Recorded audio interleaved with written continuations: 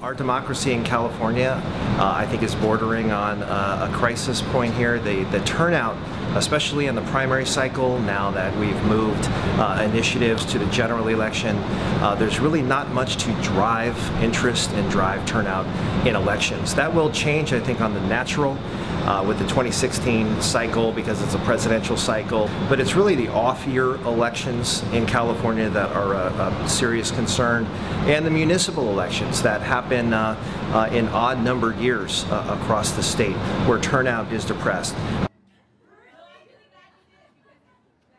We have a pilot project going on right now in the county of San Mateo, my home county, to conduct all vote-by-mail elections, 3 all vote-by-mail elections prior to a 2018 deadline.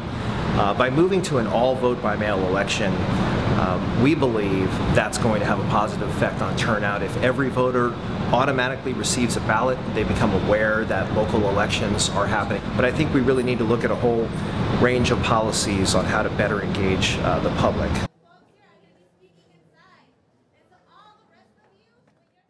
To enable 17-year-olds, if they're going to be 18 by the general election, to vote in the primary. So this is a way to capture high school seniors when they're all together in their classroom and register these kids to vote without persuading them Democrat or Republican or decline to state or any of the above.